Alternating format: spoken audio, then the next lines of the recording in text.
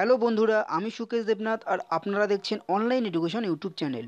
ভিডিওটি টাইটেল আর থাম্বনেল দেখে আপনারা হয়তো বুঝতেই পেরেছেন, তবুও একবার বলে দিই। আজকে আমাদের আলোচনার বিষয় হলো নবম শ্রেণীর জীবনবিজ্ঞানের পঞ্চম অধ্যায় সাজেশন নিয়ে।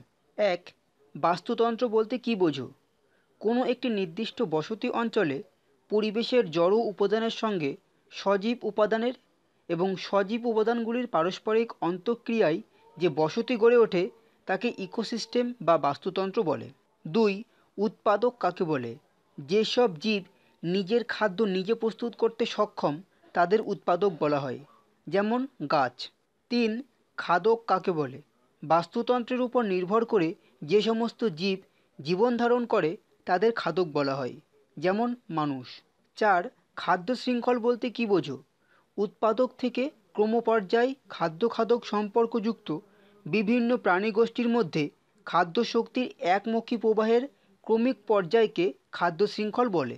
পাঁচ, খাদ্য জালক কাকে বলে?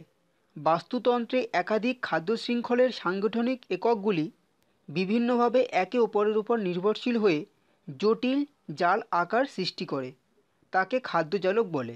ছয়, শক্তি প্রবাহ বা এনার্জি ফ্লো বলতে কী বোঝো?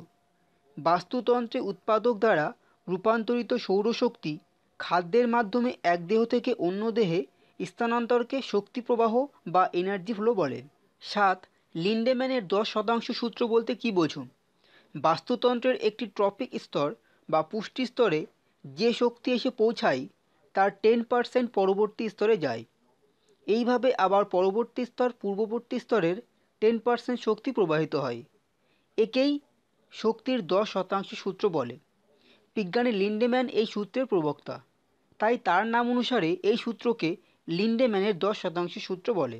আট, পশুপালন কাকে বলে? জীবনবিজ্ঞানের যে শাখায় গৃহপালিত পশুদের খাদ্য, আশ্রয়, জনন, পরিচর্যা বিষয়ে আলোচনা করা হয় তাকে পশুপালন বলে। নয়, ন্যাটালিটি ও মর্টালিটির মধ্যে দুটি প্রধান পার্থক্য লেখো।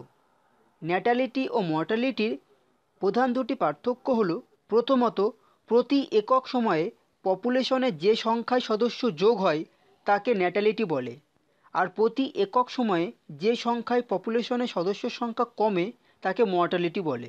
দ্বিতীয়ত, ন্যাটালিটিতে পপুলেশনের আকার ও আয়তন বৃদ্ধি পায়, আর মর্টালিটিতে পপুলেশনের ঘনত্ব কমায়। 10, বিয়োজক কাকে বলে? যেসব আণুবীক্ষণিক জীব মৃত জীবদেহ অথবা জৈব রেচন বা বজ্রবস্তুর পচন এবং বিয়োজন ঘটিয়ে বিভিন্ন জটিল জৈব যৌগকে সরল জৈব যৌগে বিশ্লিষ্ট করে এবং তা থেকে পুষ্টি লাভ করে তাদের বিয়োজক বলে।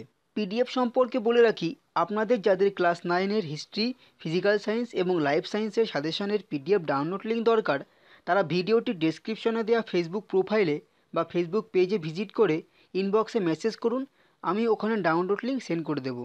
যদি ভিডিওটি আপনাদের ভালো লাগে তাহলে লাইক করুন, কোনো মতামত থাকলে কমেন্ট বক্সে কমেন্ট করুন, ভিডিওটি আপনাদের বন্ধুদের সাথে হোয়াটসঅ্যাপ বা ফেসবুক গ্রুপে শেয়ার করুন এবং অবশ্যই সাবস্ক্রাইব করুন অনলাইন এডুকেশন চ্যানেলটিকে, আর পাশে থাকা বেল আইকনটিকে ক্লিক করে রাখুন যাতে যখনই আমি নতুন কোনো ভিডিও আপলোড করব তার নোটিফিকেশন সাথে সাথে পেয়ে যান। Thank you, take care and good bye.